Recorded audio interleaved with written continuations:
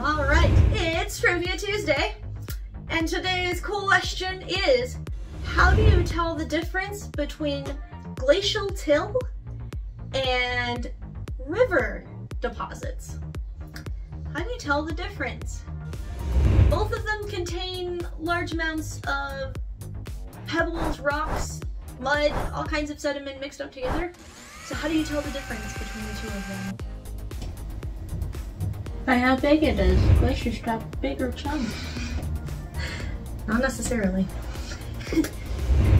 Flooding events do happen.